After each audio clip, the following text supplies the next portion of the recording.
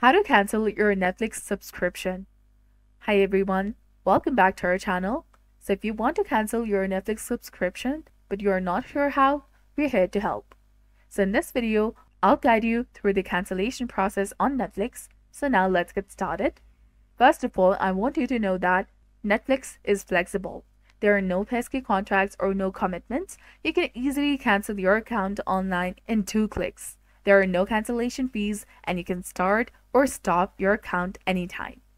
So in order to cancel your Netflix subscription, you have to first go to netflix.com using your preferred web browser and then log into your specific account. Click on the profile icon in the top of the screen and then select account and then click on cancel membership.